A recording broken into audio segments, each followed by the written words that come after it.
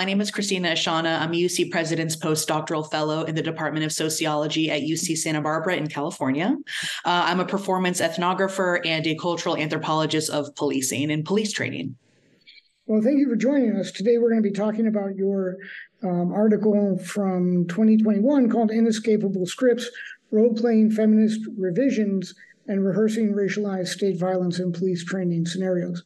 So if you could just kind of get us started with how you came to this article, and then how you also kind of came to, participating in these scenario trainings. Yes. So, yeah, of course. So I came to writing this article after doing ethnographic research with police officers in East County, San Diego for 5 years, and sort of gotten into that department as an ethnographer as a grad student. And so I had spent a lot of time with officers at various levels, from, sort of more junior officers who are just sort of starting their what's called like a probationary period, which means you've just graduated the police academy, and now you're going to spend the next couple of months kind of like shadowing a more veteran or senior officer. So I spent time with, those sorts of officers who had just graduated the academy, but also officers who, were more veteran and senior, who had worked, somewhere between like been on the field as an officer between 6 and like 14 years. And so in doing that work, I did ride-alongs with them. So I'm like literally sitting in the passenger seat next to these officers on patrol at various times of the day. And, as we were moving through the street, rolling down the street together in the patrol car, I started to wonder, as I would watch officers pull people over, and, engage in these, traffic stops is one example, or a vehicle stop. I started to wonder how was it that these officers started to, in conversation, create the kinds of situations that they actually wanted to police, which sounds a little abstract, but hopefully we'll make that a little bit more specific when we talk a little bit more about the article.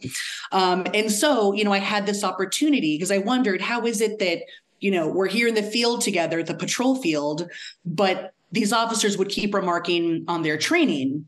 And it's not a strange thing for, of course, anyone in a professional field to be like, oh, like there was a training period that brought me to see the work that I do in a certain way. Right. And yet, there was this whole other space, this training academy that I had not spent as much time in. So I had the opportunity, after sort of meeting these other officers and other ethnographers of policing might tell you that part of, I think, the work of being an ethnographer who works on policing does involve a kind of like rapport building. So it's kind of like once you're thought of as not as a threat, or as someone who's more familiar, then it seems like some of those other spaces are more available to you. So I was invited to be a role player at this police academy, which is basically, we can talk more at length about it, but basically I was invited to go and perform as an actor alongside other actors in the academy.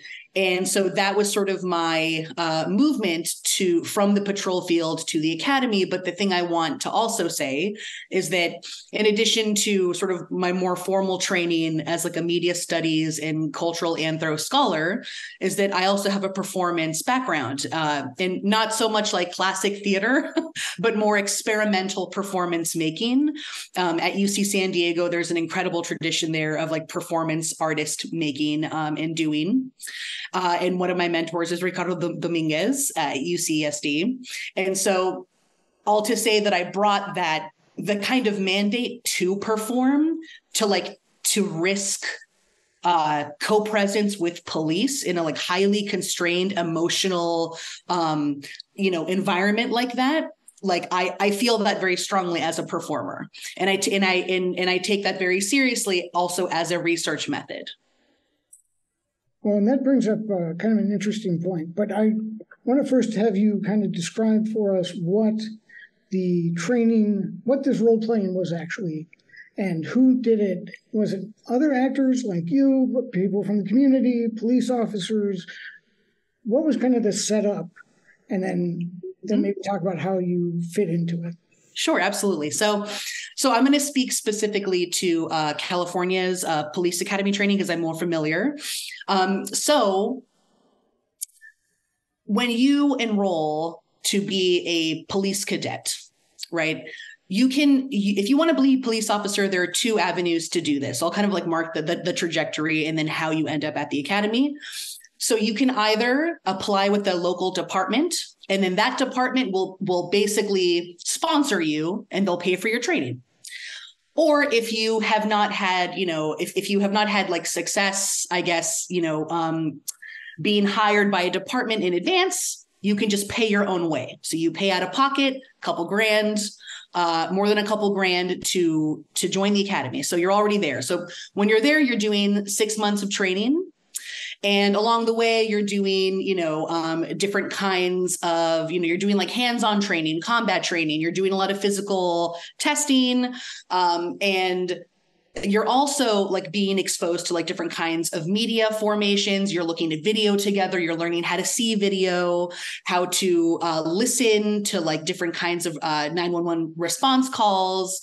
And you're being primed to anticipate and experience yourself as someone who was about to enter a very dangerous field, the patrol field, right, writ large. So the way that the California Peace Officer Standards and Training Post is the organizational body in Sacramento, the way that they deal with how can we now test the 6 months of training is they have an event called Scenario Test Week. And what that is it's 5 days, like 9 to 5 days of training and testing. What's more, the testing. And it's the final 40 hours of the academy. And it is, in my estimation, a kind of theater event. Because what is happening is you have per academy, you have what's called a scenario manager. And their job is they have to pick 14 kinds of scenarios that approximate a kind of real world encounter that an officer should be ready to experience, like needs to be like ready to enter into that experience and know what to do.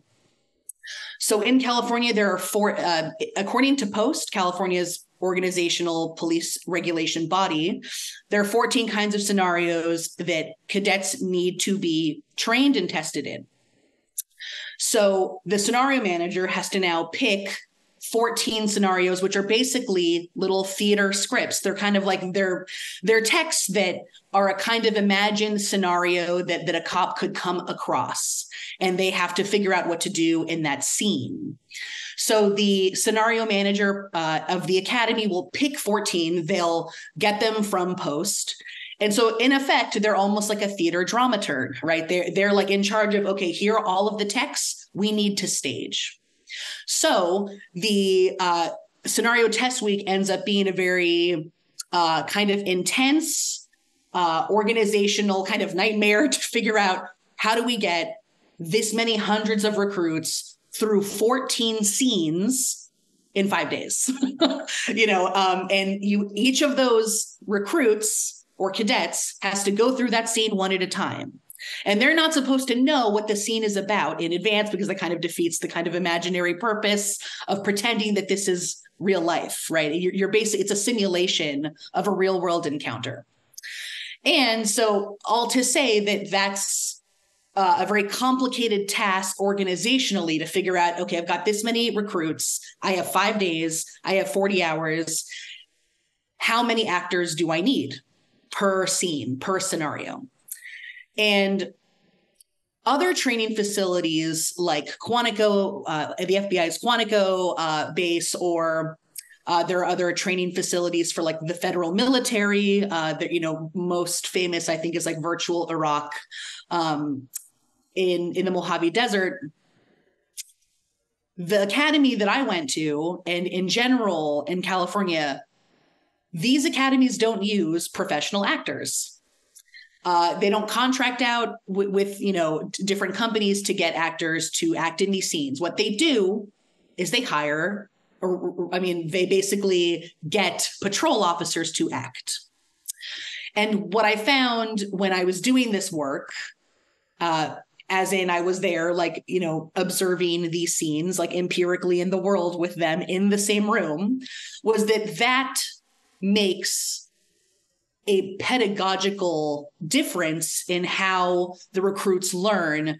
What is it about this scene I'm in that I need to pay attention to, or what do I need to ignore? And that gets enforced in the room in a way that you can't really see if you're not in the room with these officers. So the actors are 90% of them are patrol officers who are getting paid overtime. And they're like, yes, I would love to not be on patrol today and like do all this paperwork while I'm driving around. It's a lot of work. It's like, oh, I get to come for a couple of days and yell at some recruits. I get to act.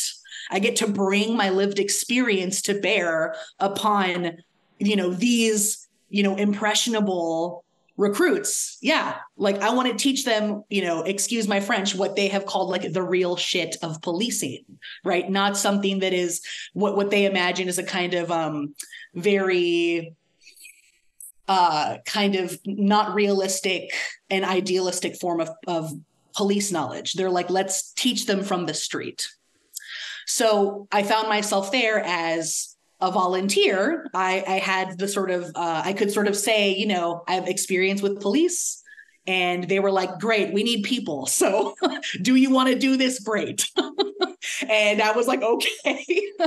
And so in addition to people like me, who are not, LEOs or, law enforcement officers, the other people who are there are also kind of what you could think of as like trusted individuals. So that includes the children of officers, or, people like students who are being given like extra credit by their professor at a community college because that professor is friends with a police officer. And they're like, hey, I've got criminal justice students. They want extra credit. Can they come and role play? So I want to mention that because there's a way in which I get this question a lot, which is like, how did you get access to this space that is like highly constrained and often imagined as like inaccessible to the average person? And yet there are these ways that people come to be in that world, in that training world, that makes a material difference in how these recruits learn and are tested out of the academy and may potentially bring what they learn into the field with very,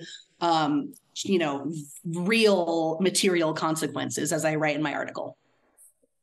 Yeah, and I thank you for that. And I think it's incredibly interesting that you got to do it. You're right. And I think one of the things that I'd love for you to kind of talk to us next about is how many times you were shot in the deadly force training, and then what you think that not proved to you, but what did you learn from being in that specific scenario? Because you kind of mentioned this feedback loop, kind of how bringing the real shit is, on one hand, it seems like common sense is like, well, you want people who do the job to do the training. But I think you discovered something about that whole idea that you kind of challenge. So if you could talk to us about that. Right. So, yeah. So one of these 14 scenarios that recruits have to be trained and tested in is called deadly use of force. And the idea there in the scenario is that you want officers to know when they are able to legally use deadly use of force. So in this scene that we staged together, so it was me and another officer in a department somewhere in Southern California. So basically him and I are the actors, and we are taking turns. So basically it's like he sits, when I'm role playing, he's sitting in the corner, and then, when the new recruit comes in, he's like, okay, it's my turn. I'm going to stand up. I'm going to like now be this, I'm going to act this role. And the role that is given to you as the actor is, and it's the one that I write about in the article, is you are a disturbed individual. That's literally the category. And you've been fired from your job. You're very upset, and you refuse to leave your work. Because you refuse to leave your work, the assumption here is that someone calls security or they call the boss and someone calls the police and says, hey, I haven't, someone got fired, they're upset and they're refusing to leave work. And the only tool, or rather the only prop that you are given as the actor is you're given a decommissioned pistol. And you are sort of encouraged to hide that pistol. So you want to conceal it as the actor. So usually, you can either put it like in your front waistband or like I put it like, behind so that it's not visible to the recruit right away. And during the scene, there is the evaluator. So this is like a training officer whose job is to stand in the corner. They have a clipboard and they are now, they are calling the recruit in and saying, and basically the other thing I want to mention, which is really interesting, is that the evaluator, who is the training officer, is also at the same time that they are evaluating, they are acting. They are acting all of the roles improvisationally that are needed to get that recruit in the room. So for example, if I'm the actor and I'm standing over here and I'm a disturbed individual and and I'm like crying, I'm sort of ranting about the fact that I got fired. The recruit is outside of the hallway because I'm in a room. They're outside of the hallway. They're supposed to hear me, being disturbed, however the actor interprets that. And the recruit will, basically role play that they're talking to dispatch, and they'll, they have their shoulder mounted radios on their lapel, and they'll say, they'll start to pretend to talk to dispatch to get information, right? Like, I need backup, or, do I have any other information before I walk into this room? And the evaluator with the clipboard is like, no, there's no backup. So they're basically forcing improvisationally in real time the kind of imaginary constraints that are going to push that recruit into the room and be forced to deal with it themselves. So, when that recruit comes into the room, they're supposed to see someone being disturbed, and their job is to, if they can get the person to comply, meaning the actor, then that's fine. And you would think, one might imagine, okay, well, wouldn't the goal of this scenario be to get this person to calm down, maybe get them to start talking, and then potentially, arrest them peacefully, basically without incident. But what I found is that the moment that any recruit sees the gun, right, they are not just suggested to shoot, but like they are mandated to shoot. So what happens is, usually in this scenario, like when I was watching this other actor who's an officer, he would pull out the gun and he would, he'd start basically he wouldn't comply, and neither would I. So the recruit would walk in and say like, hey, I heard there's a disturbance. Can you please tell me your name? Will you stand up for me? Or will you stop moving? Or, depending on what the actor's doing, maybe I'm walking around and I'm like, no, I'm like not complying. I'm not telling the person my name. I'm crying. I'm screaming. I'm doing whatever I'm doing as the actor. Right. But eventually, as the actor, and I can speak for me personally, I'm looking over to the evaluator because I've got, I know I've got the gun in my waistband, and I'm kind of looking at them like, when do you want me to reveal this gun, right? Because obviously we have to go through another 100 recruits, so we can't, have this be an extended seat, And so I'll pull out the gun and I'll point it down on purpose because I'm trying to show I'm not raising it at this recruit, right? But in general, once you pull that weapon, every single recruit should shoot. And any time any recruit hesitated, kept talking, to distract me, or in one case, one of the recruits runs out of the room when the other actor pulls the gun. Anytime something happens that isn't literally they have their blue safety training pistols, which are just a model, right? They don't fire anything. But if they don't pull that out and go bang, which is what they do. They're like, bang, I shoot you. then they are chastised. They are like made to, they are punished in real time for not doing that. And so, even if someone takes too long, they'd be like, the evaluator in the corner is like, stop, what are you doing? This is embarrassing. You're going to let this person draw a gun like on you? Of course, it doesn't matter that I'm not aiming the gun at someone. All that matters is that this recruit has failed already to fire fast, ask questions later kind of thing. And so the recruit who's now being chastised, who's already nervous because they don't want to fail the academy, they want to like graduate on Sunday, the following weekend, is like, do it again. That's embarrassing. Like if you do that in the field, you're going to get shot. You do that in the field, your partner gets shot. That's on you. You're going to go tell their family it's your fault that they're dead. And so they're like, okay. And then they do it again. And I'm like, so they do the scenario again, and I'm just talking. And before I've even touched the gun, they're like, you're dead. And they're like, good job. Okay, great. I need you to practice that 15 more times until you pull that gun so goddamn fast. There's no friction between the holster and your hand. Do you understand? And they're like, yes, ma'am. And they run out of the room. And there is only one time, I write in the article, where I am not shot as the actor. And for some reason, like, because I'm at some point, I think I'm like 20 recruits in at that point, where there's sort of like a lull between recruits. You get like 5 minutes to like wipe off the sweat and do like have a sip of coffee and be like, okay, calm down. I got to do this again. And at some point I'm asking the evaluator, I'm like, how quickly do I want them to shoot me? Like every time?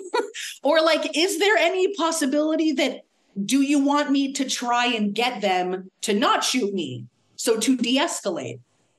And this evaluator is like, this isn't even a complicated concept.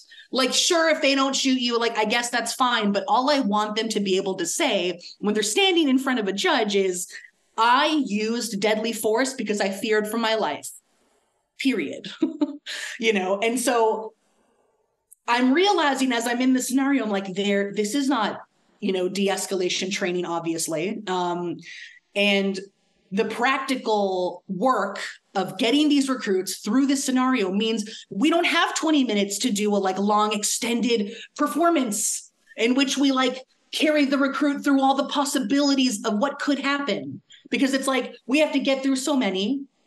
And then also they're trying to recreate a kind of felicitous representation of what they think real policing is, which is that things happen in an instant. Are you going to live or die? And so that really shapes the training, right? So again, I'm just all to say that the one time I am not shot in the scenario, this officer or recruit playing an officer comes in, and in this room, there are pillars, basically. It's like a huge classroom.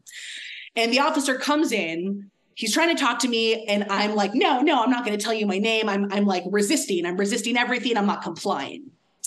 But I haven't pulled the gun yet. And eventually, I pull the gun and I am I'm crying. I'm hysterical. I start to say that, I've been fired, and how am I going to take care of my kids? How am I going to take, and I'm crying real tears as an actor. And I'm fully in that moment. I'm inhabiting, and I can talk a little bit about what it is that I think I'm inhabiting in a moment when I'm acting. And but all to say I'm crying, but I pull the gun and I'm aiming it down. And this officer takes cover behind one of these pillars, and we have a conversation. And he's like, and I'm like, I don't want to die. I'm crying. I'm I don't want to die. I don't want to die. And I am feeling that mandate with every ounce of my being, begging for my life. And he's like, no one has to die. No one has to die. Just put the gun down. You'll go home to your kids. I promise you. I promise, and in some way, I'm in my head, I'm God, this guy's a really good actor. something. I'm trying, I try to like think through that a little bit of like, what is it that compelled me? Because I obviously don't want to be like, gotcha, and like shoot him anyway, but something compels me as he's talking to me, the character that I'm playing, and I put the gun down, and he's like, great. He's like, that's good. He's like, just take 2 steps forward. He comes up behind me, and he like, he grabs my hands and he cuffs me, and, without incident, essentially, and he like pushes the gun away from me. And I'm sitting there, like tears streaming down my face, facing the wall, like handcuffed, kind of just waiting. And the evaluator is like, okay, great. That was good. Yeah. Okay. So like, yeah, you like, you took cover. That was great. Okay, good. Yeah, good. Like run along, and this person is like uncuffs me and is like, and usually most people are like, thank you for your, not like for your service, but that's kind of what they say. They're like, hey, thank you, and I'm like, you're welcome. So yeah, maybe we can talk like a little bit about like those, what I mean by ethnographic feedback loops. But I just wanted to kind of give a sense of a scene, not just because, it's a great story, but because that scene building, feeling that emotional weight is what the recruits are asked to do. And they're asked to like feel that weight, to feel that high octane energy, but their sort of mandate is to like, okay, you're in it, but also you can't get distracted. You can't cry. You can't run out of the room. You can't say you're scared. You can't say time out. I don't want to do this. Let's do it again. Right. So, yeah. Well, and I think that, if you would talk more about like how you perceived and how you embodied the role, and then kind of what the police are also being taught to embody, because I think there are 2 different ways of approaching the script, as you would call it. Absolutely. Yeah. So in the kind of formal training and in the sort of like popular narrative, practical narrative that gets employed at the academy, meaning what is it that training officers are constantly enforcing for the recruits? What is constantly enforced as the normative performance of what you need to embody as an officer is a kind of normatively masculine presence, right? A kind of aggressive masculinity, completely tacitly. Like, this is not something you put on. This is something that you already embody as like the code. It doesn't matter what race you are. It doesn't matter what gender you are. And, there have been really great articles written about how is it that even a highly more diverse police recruit body is still taught to like eschew their own ethnocultural diversities in favor of taking on a kind of flattened, tacit white masculinity. One of those people is Dr. Aisha Belizo de Jesus, who has this amazing article called The Jungle Academy, in which she talks about that. How is it that officers and recruits are trained to take on this kind of normative white tacit masculinity that they have to perform, whether they are, black or brown, or whether they are like, femme presenting is irrelevant. They have to take this on. This white masculinity is the role that they have to play. That flattens out all of the diversity between the recruits. And so that repertoire, that kind of that enacting of that aggressive white masculinity is the genre in which these recruits have to perform. And like one of the ways that they do that, one of those techniques is displaying what's called command presence. Command presence is the ability to walk into a room. It's the way that you stand. It's the way that you hold your body. It's the way that you put your hands on your hips and like with one hand on your weapon to kind of show, yes, I could pull my gun at any moment. I have complete control over all of the tools on my belt. I know where they are. I know how they're placed in relation to each other, in relation to the way that I'm standing, opposite from this person that I'm talking to who's not an officer, right? It's the ability to walk into a room and to get people to comply with you in such a way that you are in control of a scene. You're always, as a recruit, trying to get control of any situation, because the idea is that as long as you have control, things can stop spiraling toward violence. Of course, the irony there is that to perform that command presence, officers are tacitly reproducing the violence that they claim and seek to not have to deal with in the field as a kind of, well, I'm a safety, I'm a public safety servant. Of course, I'm trying to fight violence.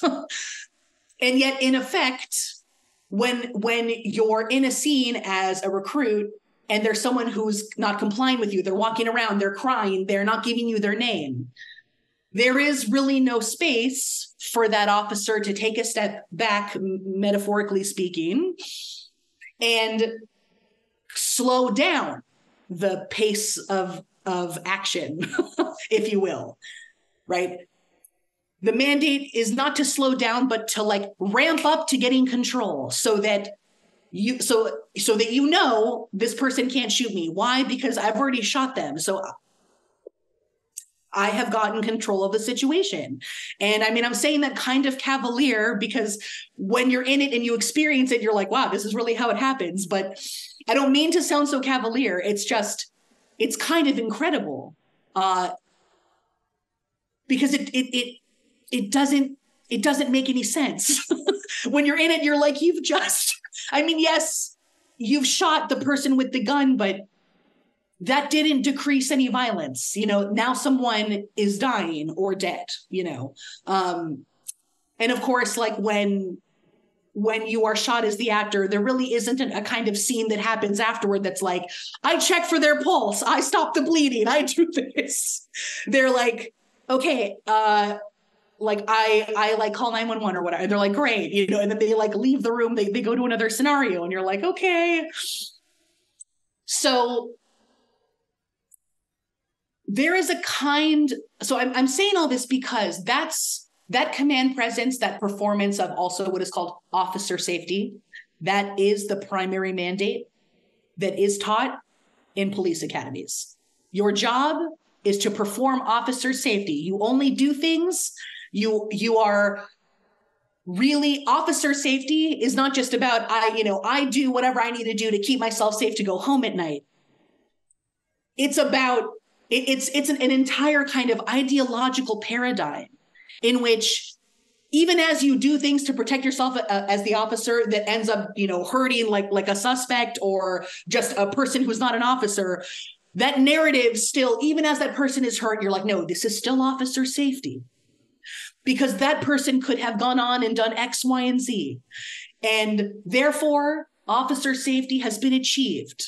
Because I am safe, that person is dead and they can't hurt anybody else, or they're injured so badly, fill in the blank. And, that framework is hermeneutically sealed. It's so tightly, it feels like when you're in a scene with officers and you're acting, it feels like that mandate, that officer safety framework is it's the thing that encompasses everything. And so, all to say that that's the kind of ideological model. But in practice, and this is what I found when I was doing this ethnographic work, was that the training models and paradigms that sort of come top down from post, they are designed with a kind of ideological emphasis on these concepts: command presence, officer safety, etc. But what happens in the actual training room, in these tiny little theaters that are not visible to a lot of people except 3 people two or four, two actors, an evaluator, and a recruit. What's happening there is much more complicated and much more nuanced than I think a lot of work, sort of scholarly and journalistic work around training can really get at. Because when you're in the room, what you can see is the way in which officers themselves, like the actors, openly denigrate the training. And they're like, this training is not real. It's not real enough. You would never say it like that. You would never act it like that. And so as the actors, they take this as an opportunity to kind of do a corrective to what they see as bullshit academy training that's not real enough. And so as I'm sitting there as the actor, like in the corner, like I'm like taking a break for 5 minutes and I'm watching an officer who's turned actor role play, they'll turn to me and be like, oh yeah, there was this, this black guy that I stopped like, last week at a 7-Eleven. He was acting like this. He was, he starts to like reperform this guy that he had interacted with. And he's like, oh God, like this guy like smelled, he was like homeless, I'm gonna give them the real shit. The next recruit that walks in here, that recruit's gonna encounter this guy. And then the officer actor, when the recruit walks in, starts to perform this scene from his own patrol experience. And and I want to say like that this officer is white, so here's a white officer who's like kind of doing a minstrel blackface performance of this person at a 7-Eleven that he encountered in order to get the recruit to shoot him faster. That is, and I'm like, okay, here are these actors who are officers, and they are bringing into the academy site their own lived experience to get the recruits to move quickly toward the right course of action. And as they're doing that, because they're officers, the evaluator who's in the corner, who's also an officer, basically is never countering what the officer is doing. They're like, oh yeah, that, yes, I co-sign that. Oh, I know that guy. Oh yeah, that black guy. Oh, how many black guys have I run into that do that? And it's like, this kind of, I'm describing this experience as a kind of ethnographic feedback loop. And because it disrupts this idea about the way that training operates in policing, which is that training is often like called sequentially organized. First you train, and then the next thing you do is you go to the field, because that's where the real stuff is, and you apply the training to the field experience, and good job, sequentially.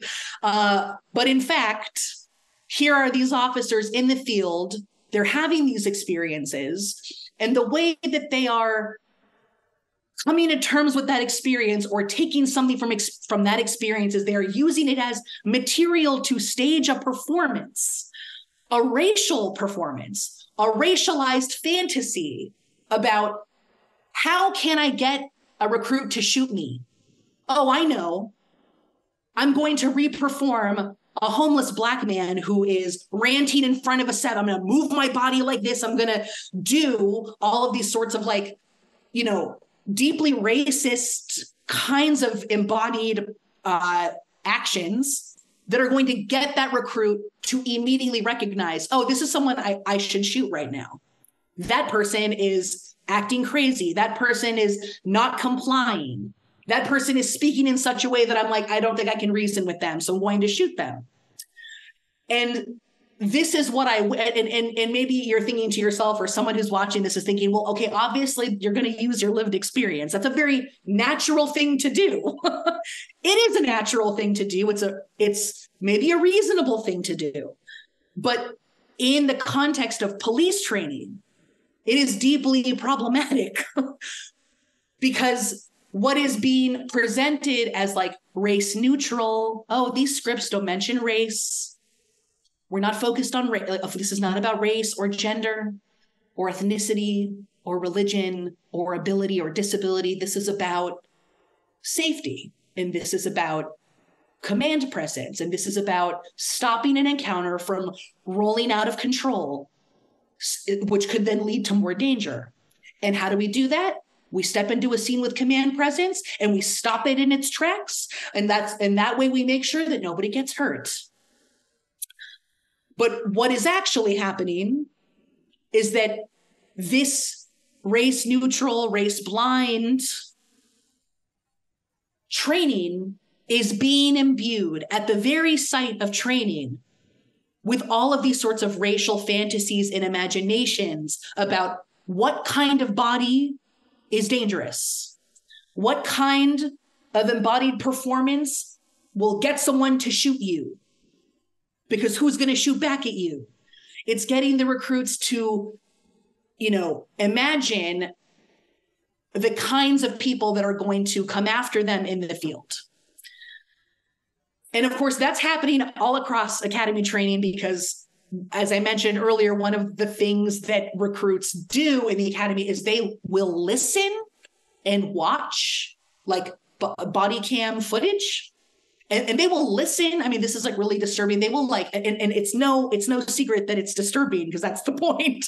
They will get recruits to listen to 911 calls where officers didn't get there fast enough. And they listen to someone die. They listen to children who are shot or stabbed. They look at images of again, it comes back to the children because it's sort of very easy way to get them to realize the horror of policing. They're always, they are sort of constantly being confronted with with the sort of racialized visual culture of police work, which is, here are these videos of Black motorists shooting you. You need to be prepared for that. Here is, a Mexicano driver who is does not comply and then shoots this person and they got away. You want that to be you as the recruit? No. You have to.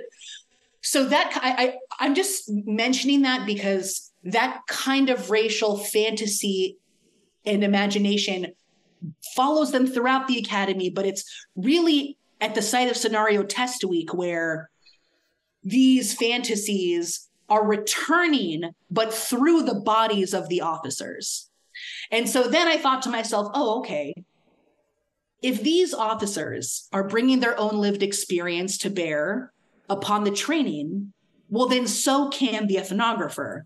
Because when I have been in the field with officers on patrol, we are patrolling in areas where a lot of the people look like me. I'm Colombian and Assyrian.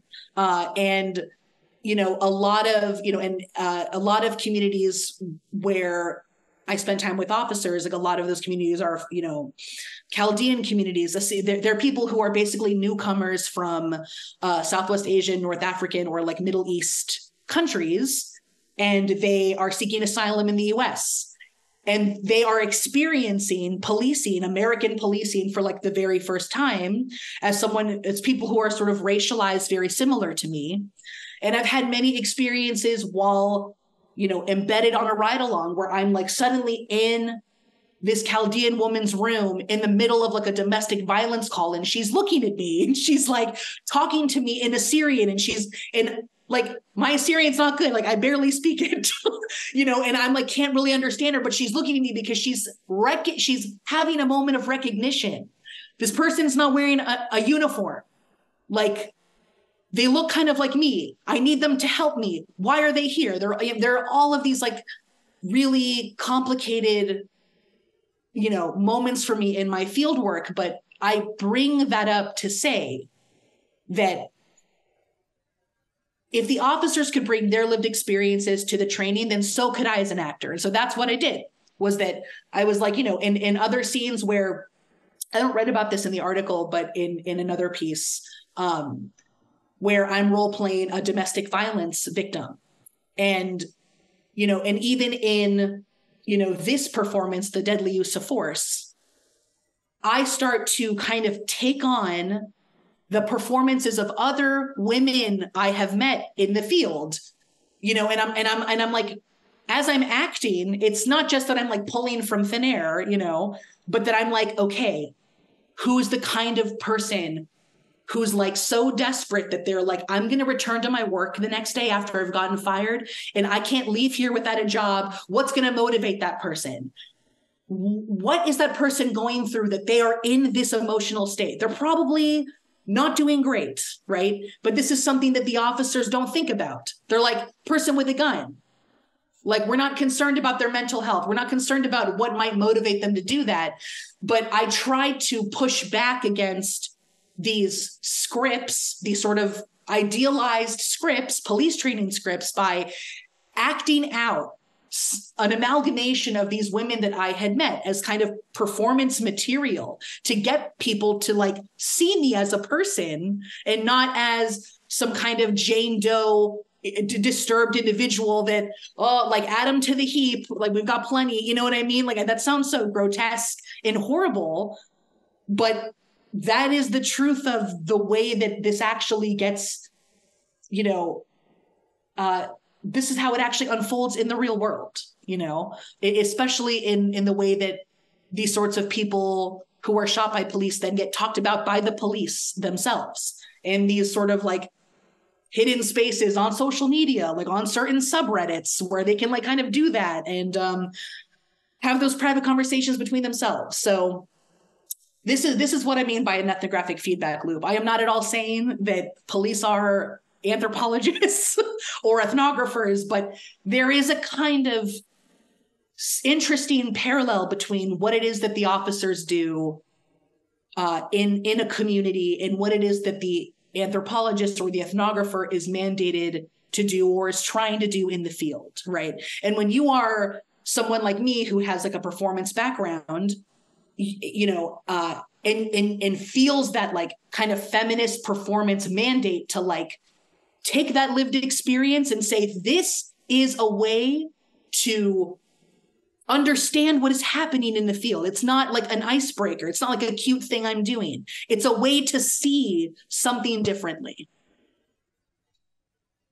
Yeah, and I there was a lot in there, and I think the thing that I want to pick out the most, and maybe we can kind of wrap up on this, is how do you feel that these, so the lived experience and the training create this like conversation, and it continues, I think, after. Like, police talk to each other constantly. Mm-hmm. And these modes of understanding threat are constantly being reinforced and reinvented. And so maybe it starts in the academy, but when you were in the ride-alongs, maybe just talk briefly about how you saw this kind of dialogue continue, if that makes sense. Yeah, no, it does make sense. Yeah. So it's like I'm more concerned with like kind of showing how, or like saying, hey, by like doing this like performance ethnographic work, you can see how things start to iterate. And so like we didn't, I try to get at that by using the language of performance and performativity specifically. Because both things, it's a layer, but both things are happening. These are performances we are doing. Like it is a genre. It has a repertoire. It has a beginning and an end. It has intention. Like, we are making a performance together, all of us, right? And we're all taking that quite seriously at different levels, even if each of us as an actor has our own kind of agenda or like our own political praxis in that performance. They're performances, but they are also performative. And so here I'm referencing, of course, Judith Butler's work on performativity, in which, they try to get at how is it that certain kinds of performances, and they most famously use the idea of like gender performance. So like when one is doing gender, how does that How do those gender performances, so whether you're like performing femme, so like, I've got like a little eyeliner on, I'm like, I'm like, my hair is down, whatever. I've got a little lipstick on. I am doing gender, right? I am performing gender. How is it that gender becomes recognizable? How is it that it iterates and builds over time and becomes something that can be cited? Like, I didn't invent this. Look, I am citationally engaged in a long chain of gender performance of ideas in my mind. I'm an embodied person in the world, and there's gender all around us, and we are taught from when I don't want to make this whole thing about gender now, but I kind of have to like reference it to kind of like use it as an example to see my argument, right? So what I'm trying to say here is that performativity is a way to understand how do certain kinds of styles, actions, behaviors, enactments become recognizable as such, but then also can be carried forward and then recognizable later. So that when you are in a police academy scene, like scenario training moment, you're in the evaluation as what I've described earlier, certain kinds of movement, certain kinds of standing as the recruit to perform command presence, etc., needs to be done in such a way that it can be recognizable later, right? And recognizable to the evaluator who's grading you, because they determine whether or not you pass or fail one of these 14 scenarios. But more than that, what I'm suggesting is that what happens in that room, like how they see someone die, how they see someone beg for their life. So that's someone being me, because, I have to live as me in my body, and that is the material I carry around with me everywhere. That performance can become performatively important for how that recruit might encounter another deadly use of force scenario, or when they might encounter someone that looks like me, because some of those recruits, for a fact I know, have gone on to my field site where they are encountering, Chaldean and Assyrian women, who have either just arrived, from places like Syria or Lebanon, or who have, lived in Southern California for like a while, and that how they learn in that scene to pull their weapon and respond to someone who's in a moment of crisis can be something that follows them as material to cite, as material to draw from in the field. And for me, that's like the real consequence of the training,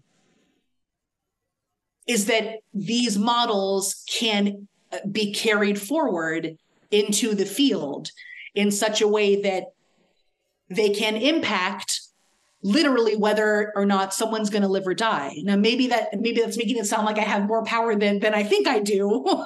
But when I'm in the field with these officers and they're talking about their training, they do refer back to it. And they're like, yeah, I remember when I got chewed out, meaning like I got yelled at for not pulling my gun fast enough, or for second guessing, whether or not I should do like the, pull out my duty weapon, like my Glock pistol, or whether or not I should pull out my taser. And I pull out my gun, and maybe I don't fire it right away, but I pull out my gun just because I remember that, if like, I remember this scene I was in, blah, blah, blah, where like I got in trouble for not pulling it out fast enough. And it's like these little moments that seem maybe not that important, or not, there are moments that when you're in the performance, they happen so fast and you're going through so many recruits. But later when I'm in the field and I'm like listening to these officers and we're spending time together and we're riding through the city on a ride along, and I'm watching them pull people over, and I'm watching them in a woman's living room, like a Chaldean woman who's like crying and like she can't speak English well. And basically these officers were there because it was a domestic violence call, and the officers were trying to arrest her husband, but she didn't want them to, for them to arrest her husband. And she falls to her knees and begs them. And she touches one of the officers' boots as a kind of performance of supplication. She's trying to be please, she's supplicating, before them, saying I am not a threat. Please stop. Please listen to me. And the moment she touches their boots, they all step back and draw their guns on her. And the moment one person draws a gun, they all draw a gun, because they're all sensitive to that action, right? That then creates a kind of,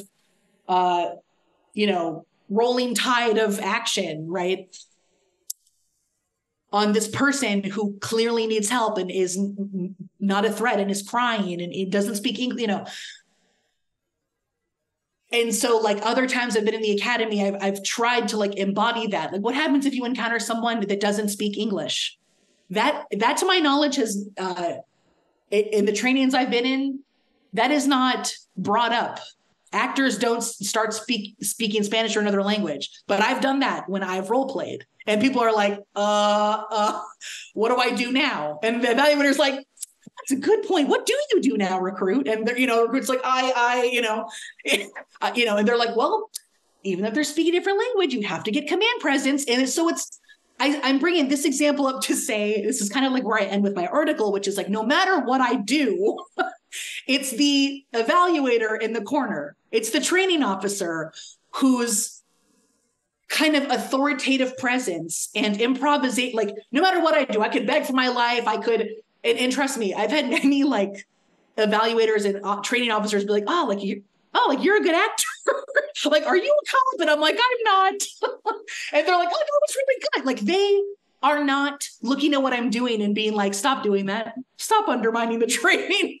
They're this is great because it's more real. And then they're okay, stop the scene. And they'll kind of stop what I'm doing and be okay, recruit. So do you see how you should have actually shot this person? Okay, let's do it again. And now shoot them. And then I'm I just get shot. It's bang, you're dead. And I'm okay, I got to play along. It's a performance, right? We're improvising, but it's always these sort of, basically the structure of this entire police training is such that even if you, as an actor, are bringing your lived experience to push against the script, the entire structure that we are in has a very sort of strong epistemological foundation that resistances to them inside of them are very, very difficult and often neutralized by the authority of the evaluators, who are yes, that's very good acting, but you still have to die now. And I'm okay, and this is, I say all this and I end my article in this way to say, because then here's the question about, well, then what do we do? People want to know. Well, but doesn't it matter that you didn't get shot one time? And I'm yeah, I guess it did matter. Something happened in that moment between this officer and I.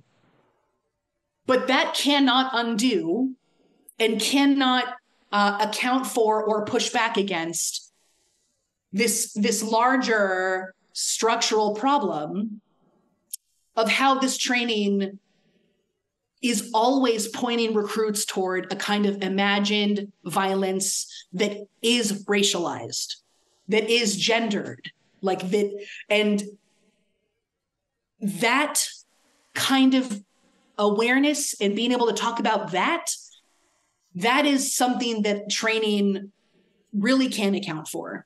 And it doesn't want to account for it because for them, it's what's real. It's yeah, no, there are people out there that are going to shoot you. They look like this, or they look like this, right? Even if they're trying to diversify their training and they say, oh, we're all, yes, we want to recognize that all of you are racially diverse, but at the end of the day, who has your back? The blue family. And we love that you're also diverse, but we're all diverse under one blue family.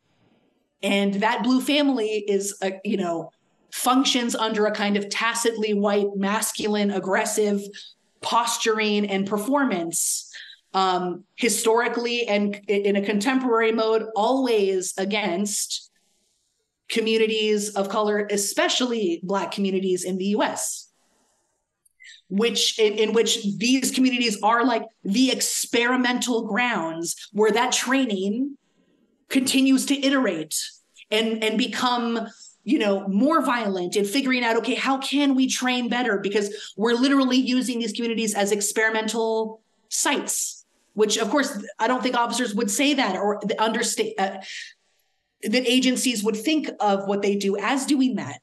But when you're there as an ethnographer, you're like, you see it.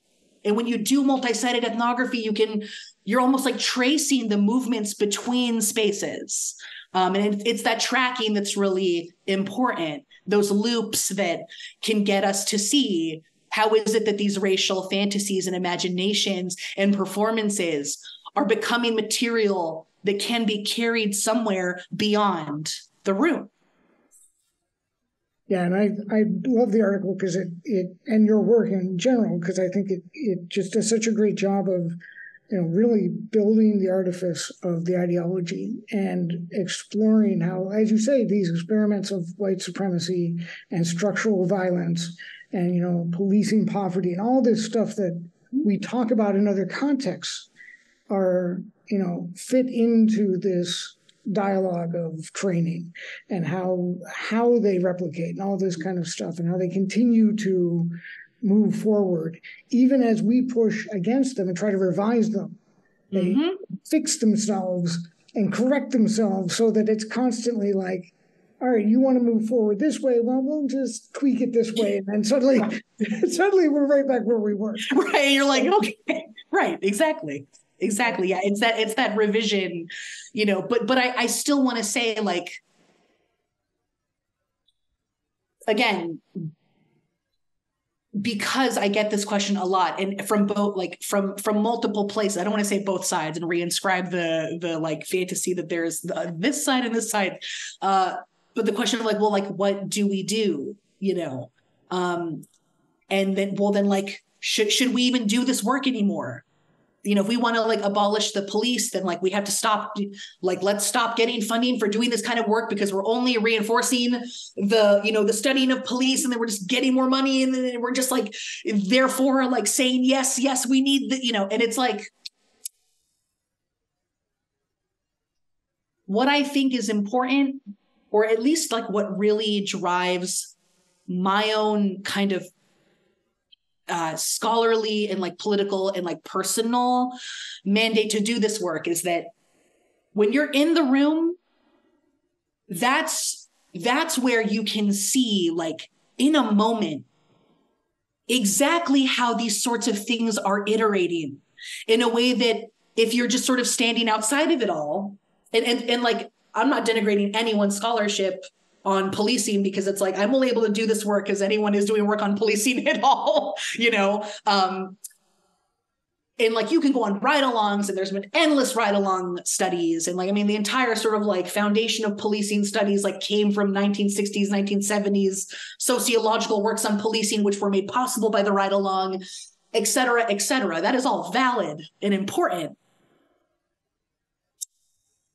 But being in the room can get you to see how these things iterate in an embodied way. And like, you watch how people like stand with a performance, how that performance becomes powerful, and you feel its weight, you feel its shock, and you're like, right, this isn't shocking because they're trying to get the recruits to feel excitement. This performance is shocking, and they are being, it's highly emotional because this is what the recruits are tasked with trying to push beyond. Like, they're like really trying to like not feel the emotion because they have to like have that command presence. And it's really when you're in the room that you're like, we need to see this and we need to see this like together, because maybe if officers could see how their own performances are embedded with all of these sort of racialized anti-Black fantasies and performances and re-performances, then they could see that like a one-off implicit bias training on Tuesday, 3 months in for 5 hours is just not going to cut it. It's not. Being in the room and seeing like this is the launching pad and how these citations can be carried forward to impact someone else's life. You know, even if we're not talking about the extreme example of someone's going to get shot, but like someone's going to get pulled over and they don't speak English well, and they are like being chastised, you know, by an officer for not speaking English well, and they just got to the US, you know, and, even a situation that is arguably maybe like less intense than getting shot, right? But is no less impactful for that person. All of these scenarios have within them the possibility for carrying forward these citations. And if we scholars who are committed to abolition and, you know, to a world without police violence or police, you know, want to like make that possible, then I think we have to like sit with sites like this. And this is why like I do the work I do. And this is why I'm not like, you know what, I'm just not going to study police anymore. I'm like, well, someone's going to do it and someone's going to be in the room. And it's either going to be another patrol officer that's like 15 years in that's like, you know what, F this. I can't wait to yell at some recruits. It's going to be so fun. You know, it's like, let there be someone else there that's like, well, but what about this scenario? And what about this possibility? And how does me enacting this possibility push against the logic of this entire thing? I don't know. It's very complicated, but right. I thank you for all of your very generous comments about the piece. Well, thank you for explaining it to us so thoroughly and understandably. It was wonderful. Oh, thank you. So.